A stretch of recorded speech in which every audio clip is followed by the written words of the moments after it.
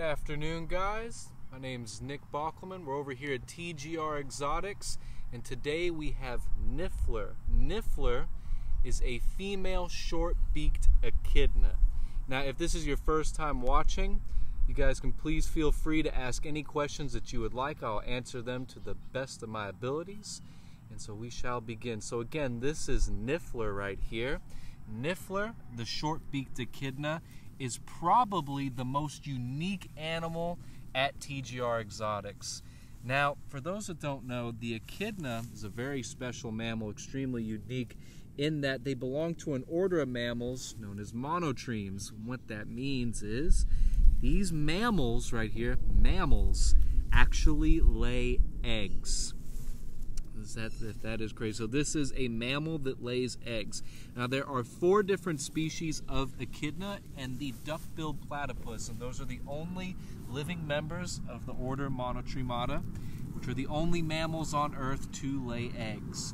Now where you would find this little girl right here in the wild, short-beaked echidnas are distributed all throughout Australia and are also found in the southern portions of Papua New Guinea.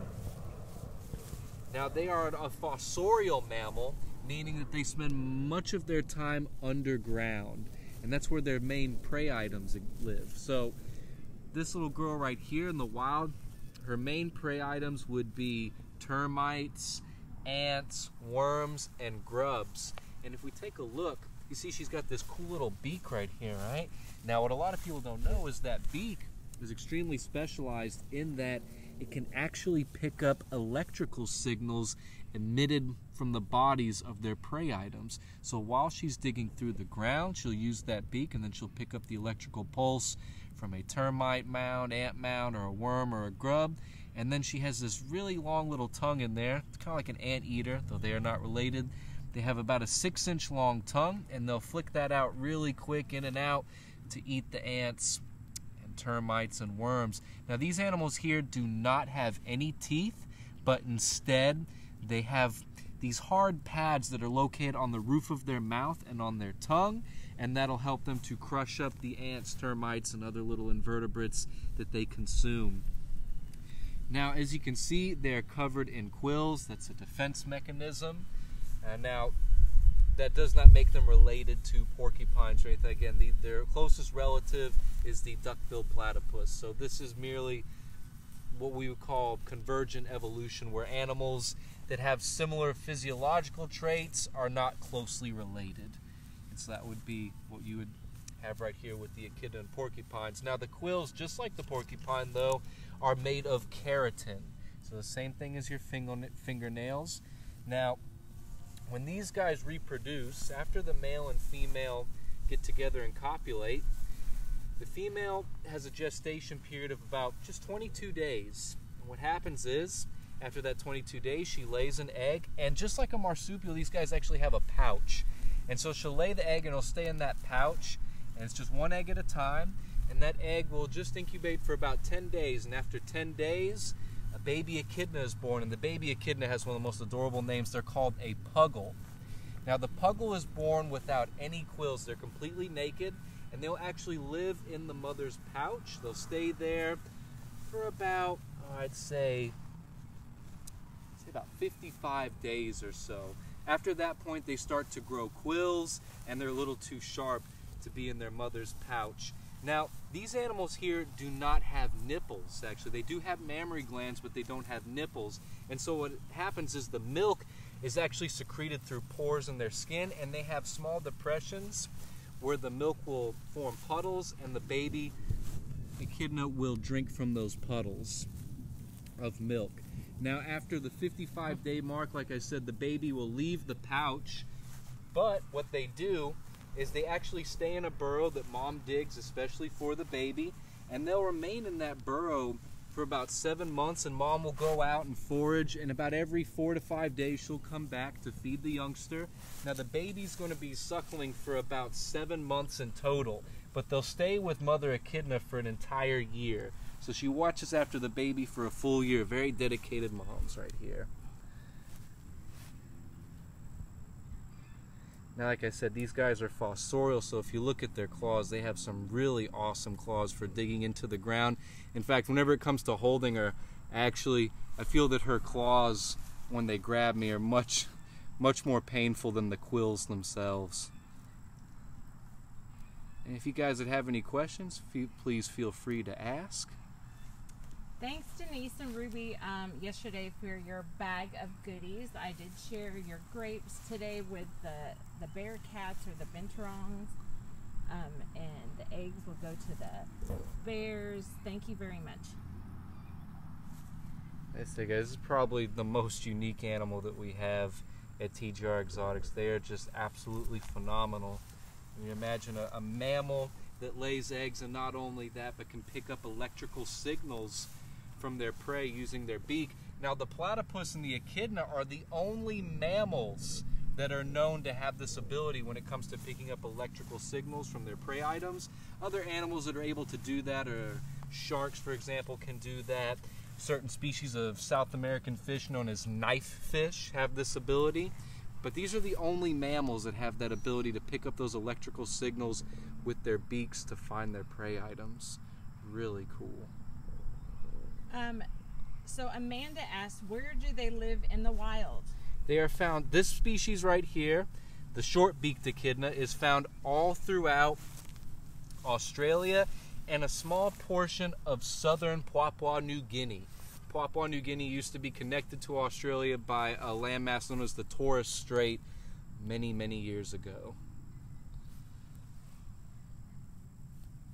Joelle says it's cute how she walks. Yeah, it's almost like she waddles back and forth, but she can move pretty quick. Oh, and she's yeah. a fantastic climber. Yeah, she is. She's got these amazing claws. It's really difficult to get her out of her tub whenever we do different educational programs with her. She likes to ball up and get in the corners or whatever tub we put her in for a temporary holding area, and it's very difficult to get her out. Does anyone have any questions for Nick? Oh, Amanda asked, do they have any predators? Predators? Now these guys right here, when they're full grown like this, not really. I mean, the babies will have to watch out, but the babies are in the mother's pouch. Maybe something like a monitor lizard or certain mammals like quolls might have a go at them. But for the most part, these animals don't have any natural predators, especially at this point, because they're covered in these quills, and also they live a fossorial lifestyle. So most of the time they're underground. You don't actually see them. Very rarely do you see them come up to the surface. And when they do, it's usually to find a mate or to forage for food. But again, a lot of their food is also underground. And so like Nick's saying, they're underground. So these guys, with Australia having those terrible fires, these guys would have had a greater survival rate because they do burrow underground, and they're known to survive these fires that happen, you know, there often. And even when they're burning in the forest there for fire control, these guys will burrow down, and so they don't have such an issue of loss like a lot of the other animals in Australia. Joelle asks, how old is she? She is about 7 years old. Justin asks, is it a marsupial? No, they are not a marsupial. They're what is known as a monotreme. So when it comes to mammals, and you can look at her belt. Do you want to show them her belly? Yeah, let's see. It's kind of hard. Let's see. She Yeah. doesn't. She just is furry. But she does have a pouch like a marsupial. But the big difference, Temporarily. yeah. But the difference is these guys right here lay eggs, whereas the marsupial gives live birth. When it comes to mammals, you have three main different kinds as far as reproduction goes.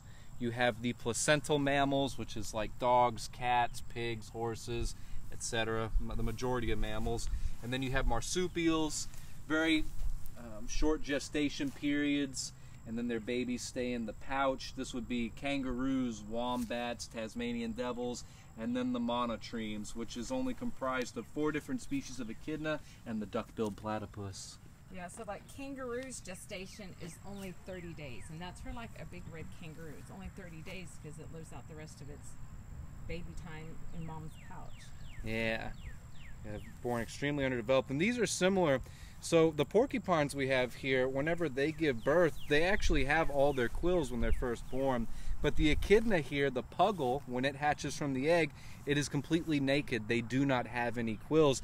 And like Gwen was saying, that they have a temporary pouch. And so the baby can actually stay in that pouch for a period of about 55 days up until they start developing their quills. And then the mom makes a burrow specifically for that baby, which it will inhabit for months to come. She's like, there's some good smelling stuff over here, probably in the wood. She might want to tear it up. So we have a lot of people just joining us. Do you want to tell everyone what your friend is you have today? Oh yeah. Come here, sweetheart. So this right here is Niffler. Niffler is a female short-beaked echidna. This is a mammal found in Australia and small portions of southern Papua New Guinea, and they're extremely unique in that they are one of 2 main mammals that lay eggs. So there are 4 different species of echidna and the duck-billed platypus, and these are the only mammals in the world that actually lay eggs. She's on a mission. Yeah. Matthew wants to know, do they make sounds? No, they do not. There's no sounds that these guys make. Maybe they might breathe heavy here and there, but no, for the most part, there is no sound that is emitted from this animal. If she would hold her face still, at the very tip of that long beak are her 2 nostrils, and underneath is a little slit for her tongue. Yeah. But she's a busy girl. Yes, she is. She's real excited to be out here. I know, so many amazing smells. Because they like bugs. Oh yeah. And she's going to go back. I wonder if we step far away, if she will make her way back over here. Let's see if she finds her way back. Pretty smart. Yeah, it can be difficult to hold this, but not for the reasons you might think. It's not her quills that are so painful. Yeah, it's got a strong grip with those claws. All right. Let's see. The echidna races. She's like, oh, we're in a different area now. Oh. Let me smell. I'm heading the wrong direction is what it is. She does shed those quills as well, or her hair. We do find them in her tub of dirt. She lives in a huge, one of those 110-gallon Rubbermaid tubs filled with sphagnum peat moss. They are nocturnal, so she is down in that tub all day long. She comes out at night, so she's down in that tub. She can breathe down there. And then her food is up at the top, and she comes out at night. They're amazing. Cindy wants to know, how many would they have at one time? They just have 1 baby at a time. They have 1 egg. So after they mate, their gestation period is 22 days. They lay 1 single egg every time. They always just lay 1 egg. And then that egg takes about 10 days to hatch. And they'll have their little puggle. That's what the baby echidna is called, is a puggle. And from there, The llama's like, it'll stay in the mom's pouch about 55 days. And like I was saying before, oh yeah. They say, guys, what she'd be doing right now. Ooh. Did you see her tongue? Yes. You don't get to see that too often. So what she's doing is she's using her beak to pick up the electrical signals that emanate from the insect bodies that would be her prey items.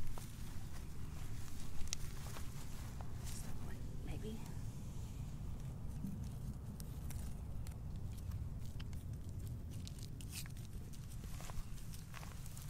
She covers a lot of space really fast. Just waddling away.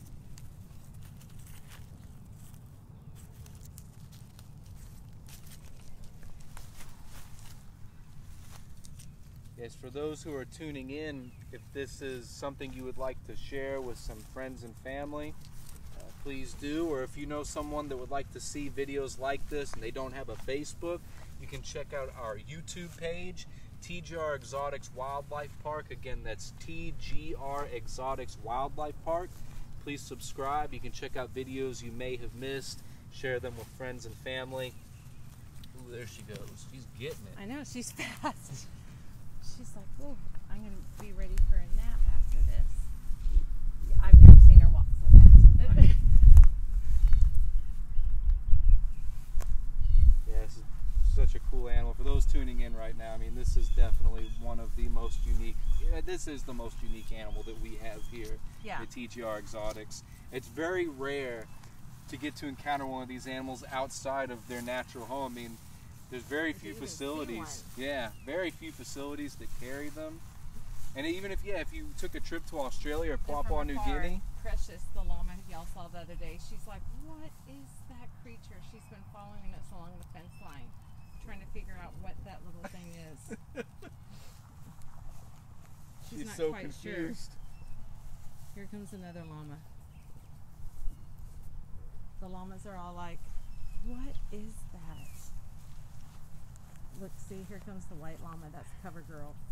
And she's like, what is that creature?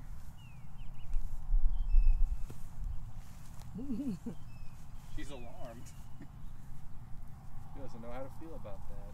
No. Oh, that's amazing. She's like, what is that? It's a scary monster.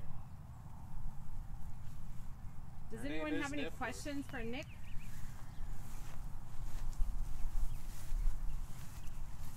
I think we're all just having fun watching these The llamas. llamas, trying to figure out what is that. Here they come to the fence. They're like, what is that? This is amazing. This is the first time I bet anyone's ever seen this. Llamas interacting with an echidna. They're like, what is that? We came into the fenced area not knowing what the other animals, the goats, the llamas, the pigs might think about this.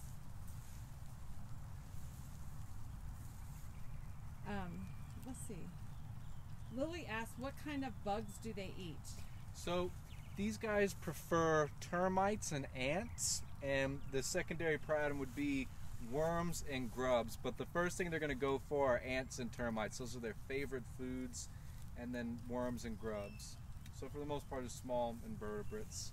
Again, they don't have any teeth, so they have these hard pads on the roof of their mouth and on their tongue they're going to use to smash up prey. So they're not going to eat things like large beetles, as they can't fit in their mouth anyways. Something that their small tongue can grab, stick to, and then something not too tough so they can mash it down with those hard pads in their mouth.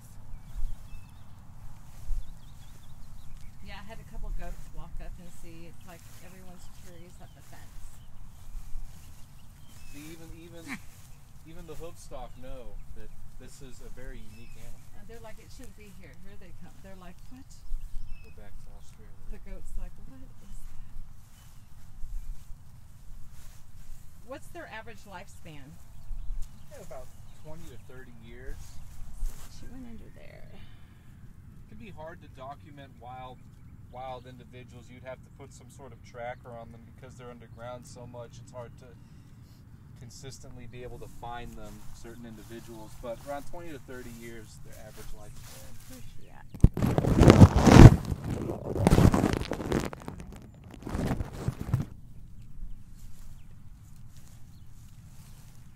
Shamrock's checking out too.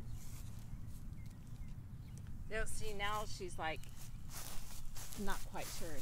So you see how now she covered herself kind of in a ball, and she's made herself round, and she put those quills are sticking up on her shoulder blade area.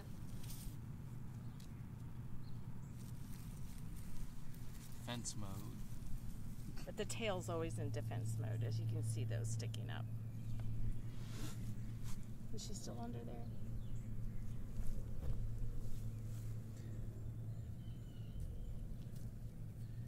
She's still over there. That's just such a cool looking animal. There's nothing like that in the world. Nothing else, at least.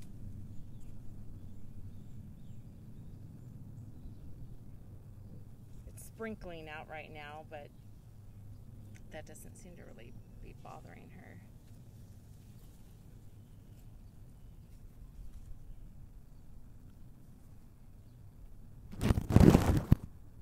So if you guys would like, again, if this is your first time tuning in, know we have these every day at 3 o'clock. So for those that have been tuning in since the beginning, and for those who are new, you can please tune in tomorrow at 3 p.m. We'll have another animal for our Live on the Wildside segment. Do different animals every day. It's always something cool, fun, and exciting to learn about.